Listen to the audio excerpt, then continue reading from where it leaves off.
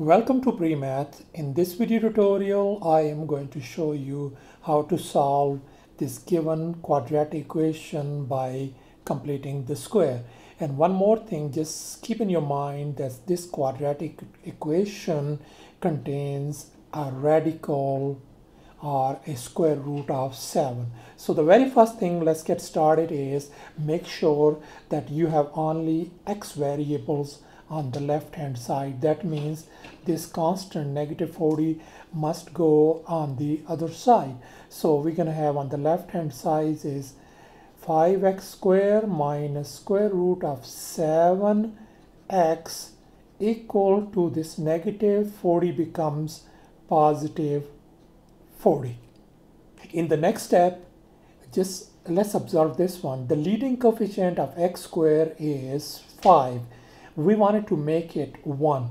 The only way we can make it 1 by just dividing it by 5. If you divide this one by 5, you must divide across the board each and every term by 5. So we are going to get 1x squared minus square root of 7 divided by 5x equals to, this reduces to simply 8. The next step is I want you to look at the coefficient of x, and only we're going to look at this part. Don't worry about this negative sign. Just go ahead and write down negative, this by the way, square root of 7 over 5 right up here, this one. And then I want you to multiply whatever this fraction is times 1 over 2. It's the same as like we are dividing by 2. So let's simplify this one. Once you simplify this one, that's going to give you square root of 7 divided by, at the denominator, 2 times 5 is 10. And the final step is just simply go ahead and square this fraction. So this is the quantity that we're going to add on the both side of this equation. Let's go ahead and finish that thing off. X squared minus 7 square root over 5x plus equal to 8 plus. So that's what we're going to do right now. This quantity, which is square root of 7 divided by 10 square on this side, and the same quantity I'm going to write down on the right hand side as well. Now I want you to just focus on the left hand side of this equation. So this represents a complete square, and so we're going to use this well-known formula to complete this square. So I can write this one as x minus square root of 7 divided by 10 power 2.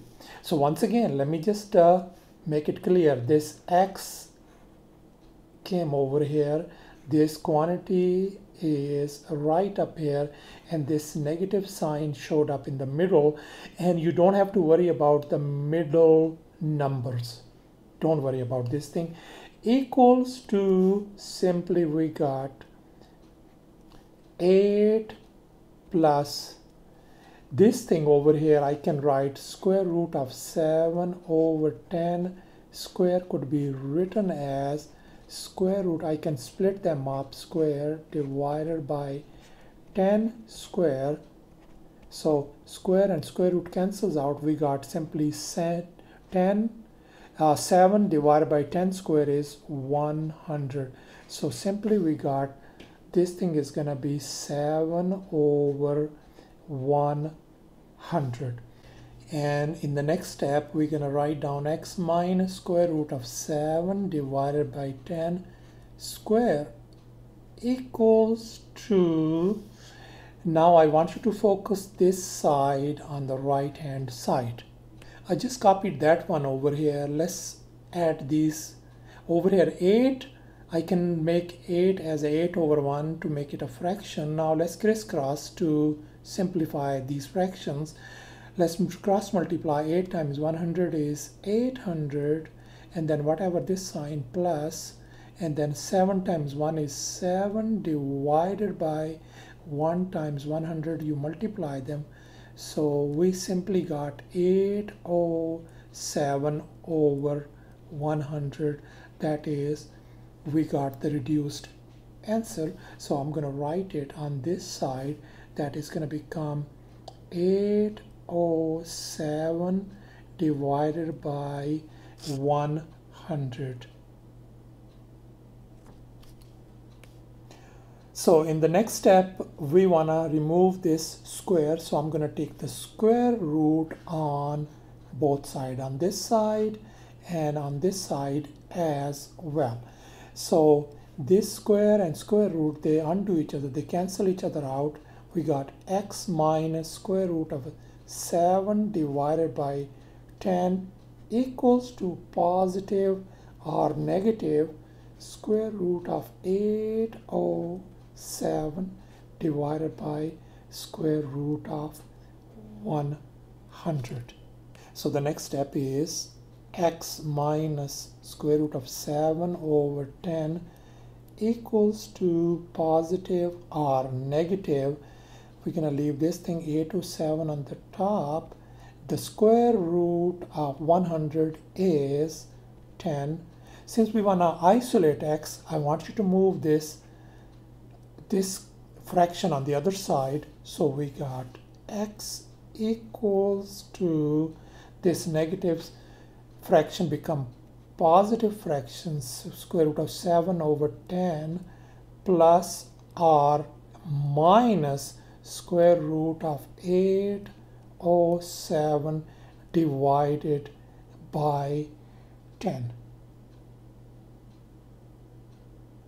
So the next step is, since we have the same fractions, so same denominator rather, denominator same, I'm going to write it as a common denominator as 10, and then this is going to be a square root of 7 plus or minus square root of 807. Let's separate these two quantities, split them up with a positive and negative sign.